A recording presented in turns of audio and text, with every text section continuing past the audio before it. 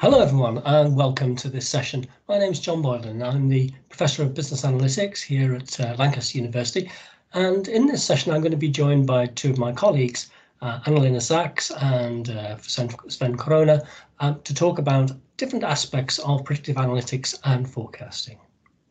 We're all members of the Research Centre for Market Analytics and Forecasting. It's one of our specialisms here in the Department of Management Science, and we're really looking forward to telling you a little bit more about what we do. So without further ado, I will try and share with you my screen. Right, here we are. Well, I've just introduced the three people who are going to be taking part in this video, so I'll now move on to the first aspect we're going to look at. Now, I don't know if you've seen the TV program Dragon's Den.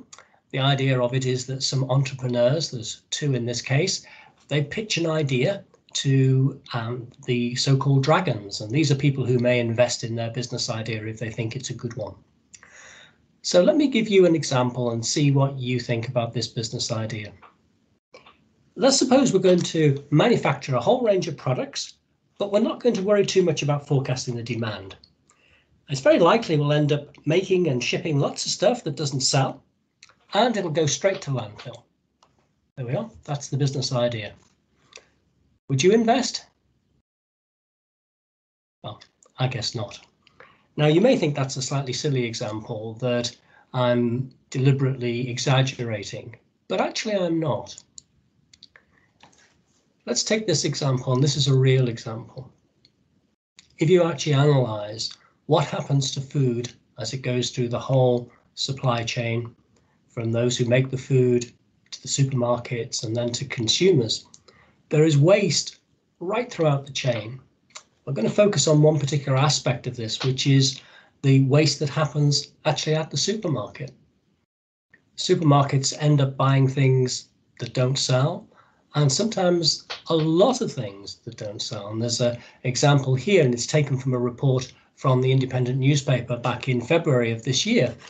These are very large volumes, as you can see from what it says there on the slide. So this is not a trivial issue. It's something that really needs to be given thought. And if we can actually forecast better, then surely we'll be able to waste less. That's the basic idea, and that's what we're going to try and focus on. So let me ask you to put yourself in the shoes of a demand forecaster. And you can see the challenge there. The challenge is to forecast the demand for breakfast cereals over the next 3 days. And why would we want to do that? Well, because we need to decide how much to order from our suppliers. Now, I'm not going to ask you how we're going to do that in detail, but I am going to ask you to think about what data would you ask for? Just give you a few moments to have a little think about that question.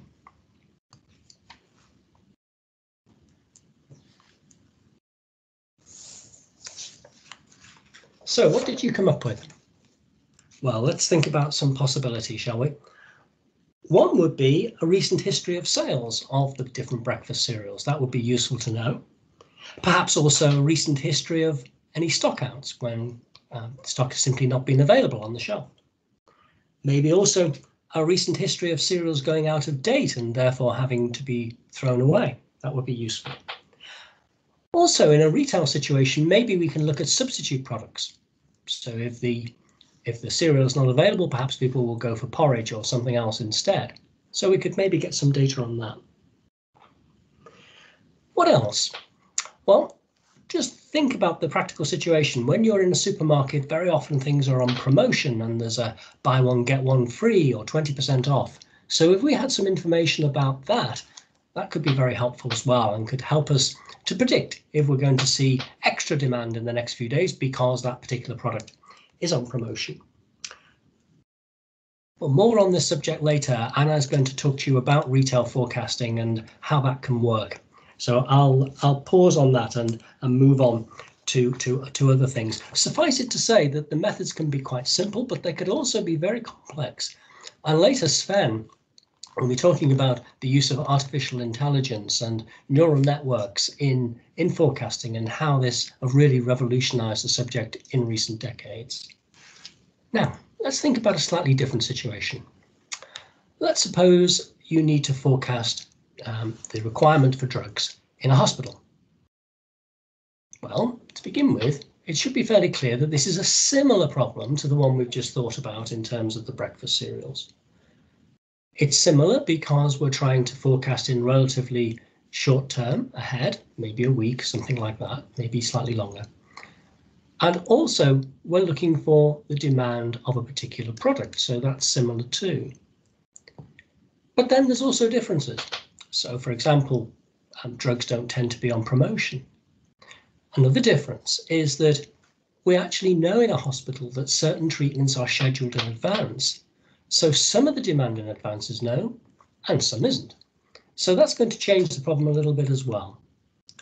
So what this is telling us is that when we approach this subject, we can learn from previous examples, which may seem really very different, but actually maybe they're not so different. But also we need to adapt the models and change them to actually match the situation that we're facing. And that's part of the challenge of predictive analytics in general that we need to face. And it's a really interesting challenge. It's a fascinating challenge, actually. Now, it's all very well coming up with a forecast. And we could say, well, we're going to forecast a certain volume requirement of drugs, a particular drug. But we all know that the future is uncertain. So even if we can do this better than we've done it previously, and obviously we hope we can, our forecast will never be spot on. In fact, if somebody claims to say that they can forecast with perfect precision, then you actually know that they're fake. This is not a true expert in any sense of the word.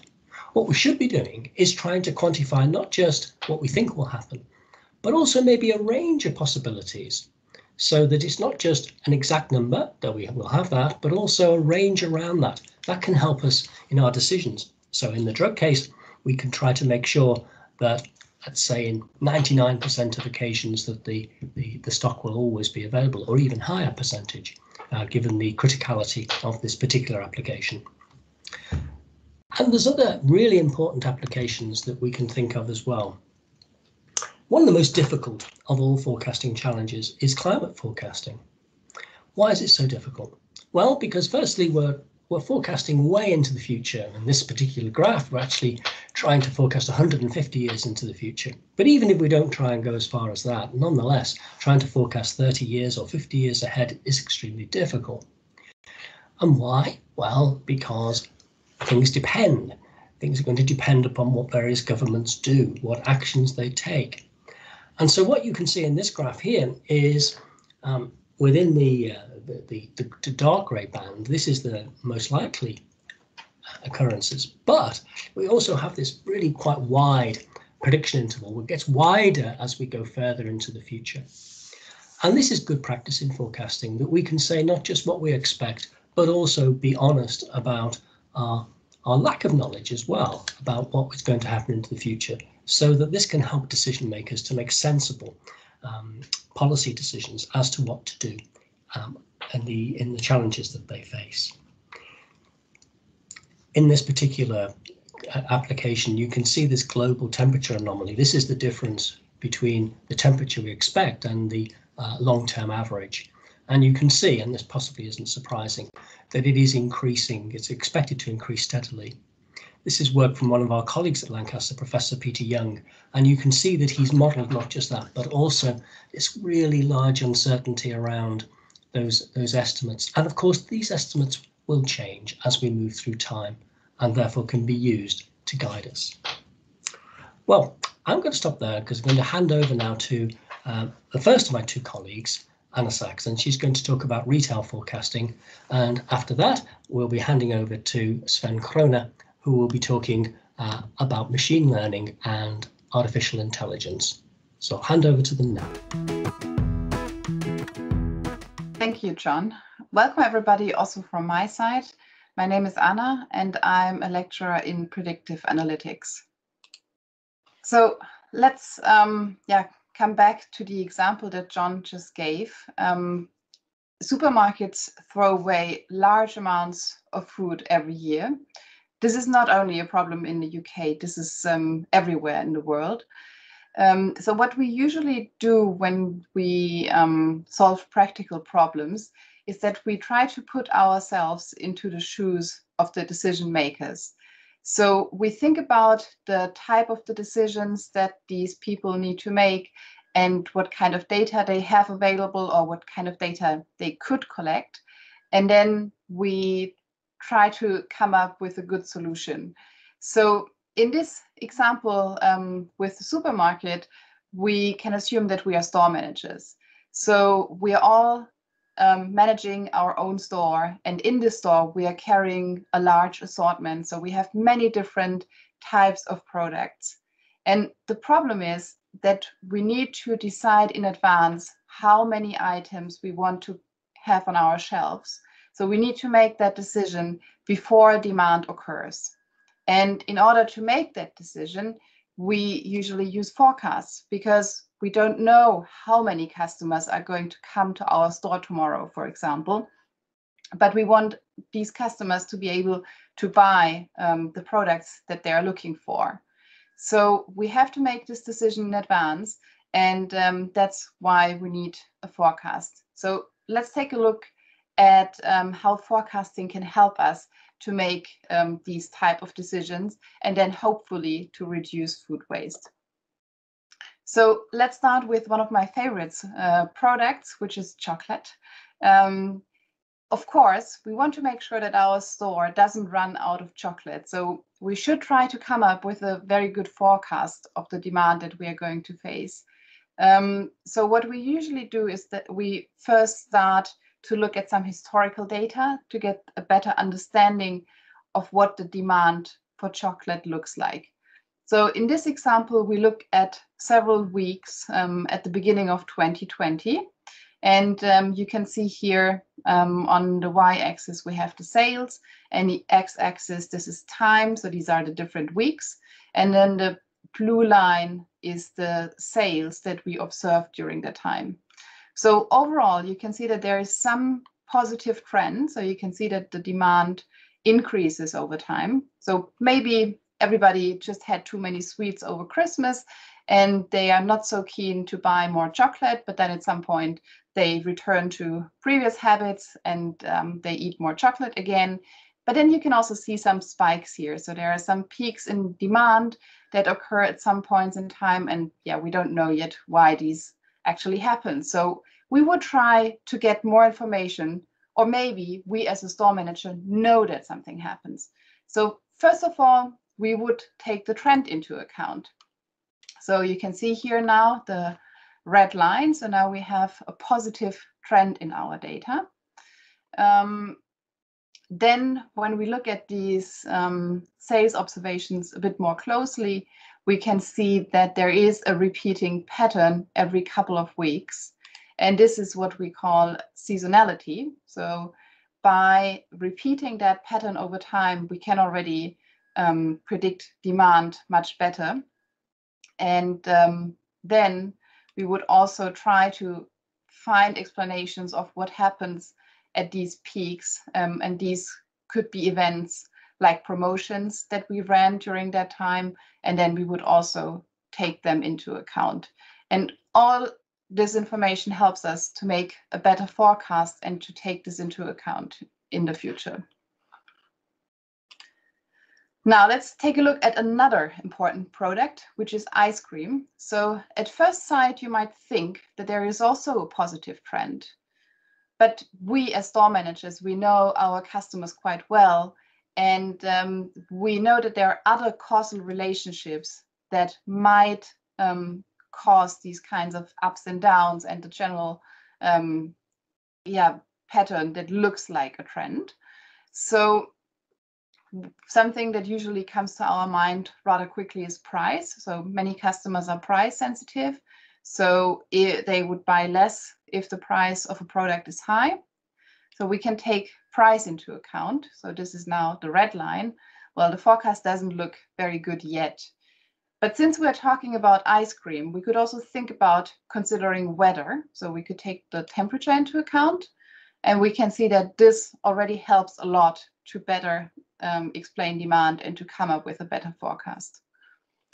In general, there are many other factors that we could take into account, and they help us to come up with a better forecast and make better decisions in the future. What is just really important is that we understand the underlying structures in the data. So whether this is a time series structure, like a trend, or whether there are some causal effects. And all of this is information that we take into account when we come up with a forecast. Okay, thank you. I'm going to hand over now to Sven, who is going to tell you more about other forecasting methods. Thanks, John. Thanks, Anna. Hello, everyone. My name is Sven Crone. I also work at Lancaster University together with my colleagues. And after learning a bit about the business problem of forecasting and the challenges, in particular in retail forecasting, I thought I'd give you a sneak peek how we solve that problem. And we forecast future demand using algorithms. In general, algorithms are widely popular in mathematics and statistics, in computer science. Basically, an algorithm is just a sequence of instructions how to solve a particular problem or how to perform a particular computation. And we are developing and trying out algorithms from computer science, from statistics, from econometrics, in order to solve forecasting problems. And one particular class of algorithms is very much popular at the moment, and that is artificial intelligence. So let me talk a little bit about artificial intelligence with you. Basically, artificial intelligence is supposed to mimic the way that humans process information, or mammals process information. So it's kind of like replicating the brain. But how do we actually do that, and how can we use it for forecasting? The whole hype about AI started with a computer being able to recognize a cat. Actually, it started a long time before, but it was actually in 2012, not too long ago, that Google trained 16,000 computers on 10 million images. And at the end, the computer was able to recognize a cat. Doesn't sound very enticing, but if you think about it, in relationship to what people were able to do before with image recognition, this was a breakthrough. I mean, today we all know your Apple iPhones can recognize your face and then unlock it. There can be face recognition at doors. You can identify people going into secure areas looking at face recognition. You can find faces on photos. But at the time, this was a real breakthrough. And why is that a breakthrough? Why is it? Because traditionally we had developed algorithms in writing code.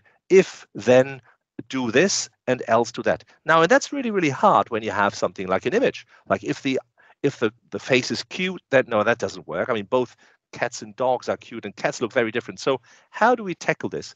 If the eyes are round and they're not far away from the nose.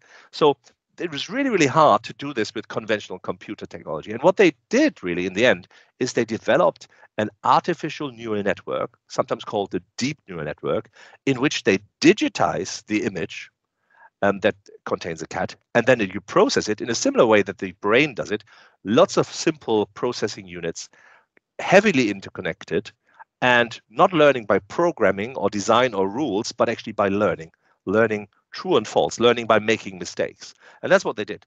In a simple example, optical character recognition, right? Just to recognize a handwritten digit was a really big application area, particularly for the post offices in the 1980s and 90s. What they did is they took a little picture down here, like the 8, and they digitized it. It basically means they take they take the image and they put a box around it, 28 by 28 pixels, and each pixel has a color, and the color basically gets a number. So if the color, for example, this is inverted, so white became black, and then all the black dots basically have a value of 0, as you can see in the big matrix next to it.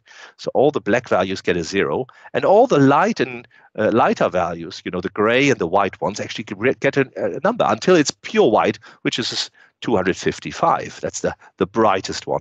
And so basically we now have digitized this handwritten digit into a matrix of 28 by 28 pixels, which is 784 pixels. And these are actually the numbers that are fed into a neural network. And then we learn, right? Because we have an expert that says this is actually an 8. Okay, so we learn, we have the image on the one hand side, and we have the true class membership on the right hand side, which is an 8. And then we are trying to reduce the error of the algorithm by using some fancy mathematical approach called backpropagation, using the chain rule of partial derivatives. That sounds complicated, doesn't it? We don't have to really understand it, but we adjust the weights, we adjust the parameters of the algorithm so that the next time it sees an 8, it makes less of a mistake. And then you showed a different picture. You showed a 3, and then maybe you showed an 8 again, and you showed a different 3 and a 3 written from by a different person. And in the end, it will have learned to distinguish a 3 from an 8, which is kind of hard because, you know, the 3 also is kind of like round on one side and the 8 is on both sides. So that's the thing. And then with more compute power, with more data being available, we were able to expand this from optical character recognition to cats and dogs. And so it basically trains on pictures. We don't need to create any code. We just create lots and lots of examples which exist on the internet these days. And then we train a neural network and it can learn to recognize a cat or a dog. Just to give you an example, this is a simple example of how it recognizes a dog, right? And you can see that the image, this is actually live on YouTube, so you can rewatch it there if you want to. And the algorithm actually says, I'm 100% sure this is a dog. I'm 64% sure this is a dog. I'm 99.97% sure this is a cat. And you can see that the pictures are all different. It's a complete cat, but it's a complete dog, but with a leash and a hand in it. That doesn't confuse the algorithm. It's 2 cats, right? It doesn't say that. It's a dog sitting in different backgrounds. It's partially obstructed dogs. This really was a breakthrough in image recognition, that we were able to train something mimicking the human brain, creating an algorithm in a computer that was able to solve the same problem. And so you can see that it's recognizing most of these cats quite accurately after being trained on them. So that's really quite amazing. If you want to, you can watch the whole video online. But in a business environment, this is even more exciting because we can actually train it on not just cats and dogs. We can train it on lots of images, and it will then recognize cars and trucks and people, traffic cameras. It will recognize bicycles, right? So you actually get a surrounding, and already you can see that there are applications for this in autonomous driving, or having automatic braking assistance and other areas as well. So really understanding images, and the film is just a set of images. So if your computer is fast enough, you can also recognize film and moving images. Quite popular, and of course that helps with lots of applications. But for forecasting, we can also use it. We take a time series, which basically, if you visualize it, is a picture, and then we cut it up in lots of overlying little pictures, and we train it. And the input is actually the historical picture of the past, let's say, ice cream sales or beer sales of the last 12 months in a retail shop. And then the output is the picture of the beer sales or the ice cream sales or whatever the output is for the next 5 or 6 months, right? And you can then, the neural network learns the input-output mapping in a supervised learning kind of way between an input picture and an output picture, and it can learn forecasting, right? Really cool stuff. This is just an example to show you that this is a neural network. And if we actually train the neural network, you can see at first it guesses around a little bit. And now I'm going to speed this up a little bit so that it's running automatically. And now you can see, well, at first it tries to get the level right. And then it says, oh, okay, there's a trend. So it starts to learn the trend. It's doing that by looking at lots of input pictures of just the last 13 observations, last 13 months, and then try to predict the next observation. And it basically shows you it's learning on the blue part, and it's then predicting the yellow and the green part, which it never ceases for learning. So it's able to not only to approximate things in the past, but also to generalize into the future as well. And if you let this run for a long time, then you can see it actually almost perfectly learns the relationship. On the left-hand side here, you see the error in learning being reduced, right? You can see the distribution of the errors really getting much, much better now. But it's an iterative process. But I've slowed this down. Normally, when we run this, this actually completes in the fraction of a millisecond. But then, of course, we couldn't watch the neural network learn. So I've just slowed this down for us. Okay, so that's basically how a neural network learns. It's just same technology, the same type of algorithms that you have in your mobile phone that Google uses, Facebook uses, and others. And we can't only use single time series, but if looking at Anna's example and John's examples from the supermarkets, we may have many, many variables. So we may have, this is a project we did with Tesco with our master students, and we had to predict lettuce sales in supermarkets. And we not only used past sales, but we also created pictures of past prices, calendar effects like bank holidays, temperature, sunshine, weather effects. And then we're getting a much richer picture that we can digitize and then feed to the network. And of course, we can actually do this for all the 1,000 locations of Tesco and all 40,000 items. So it becomes a big problem and a big project. But this is just an example. Beer forecasting. This is a neural network that's actually learned how to forecast beer. The blue is the actual beer sales, and the red is a prediction of beer sales using prices, weather information, lots of variables. As you can see, the variables are interacting with each other, weather, prices, promotions. And then we compare this to statistical algorithms and even to a human expert trying to make predictions. And the neural network did indeed achieve superhuman accuracy, right? So we trained a neural network on the data that we have in retailers, and it was in the end better forecasting this than a human. But to be fair to the human, he has to forecast hundreds of these time series in a very short period of time, and the neural network and an algorithm on a computer never gets tired. So that's all I wanted to share with you, just to give you a flavor for how to create an algorithm. Hopefully you found it interesting, and hopefully we'll see you at Lancaster at some point. Bye. Thanks, Sven. That was really interesting. And isn't it great how much machine learning is now actually really taking our field further forward and giving us some new insights into how to best predict demand and indeed other things as well. I just want to conclude with some comments, not just about what we do in predictive analytics, but also about how predictive analytics fits in analytics as a whole. I've just shared with you a screen, and you can see here that there's at least three aspects of analytics which are important. The first, and indeed before we can do any of the things we've been talking about, is to just understand what the data is telling us, what it means, what the patterns have been. That can be done by a human, it can be done automatically, as we've just heard. Then we come on to what we've been talking about, which is predictive analytics, being able to look into the future. But I want to stress that this is a foundation actually for all of the decision making that we need to make, because all decision making is by definition about the future. So I'm hoping very much you've enjoyed this session, and it'll form a good basis for the other sessions that you're due to enjoy during these days. So thanks very much for your attention, and very much hope you enjoy the rest of the sessions. Goodbye.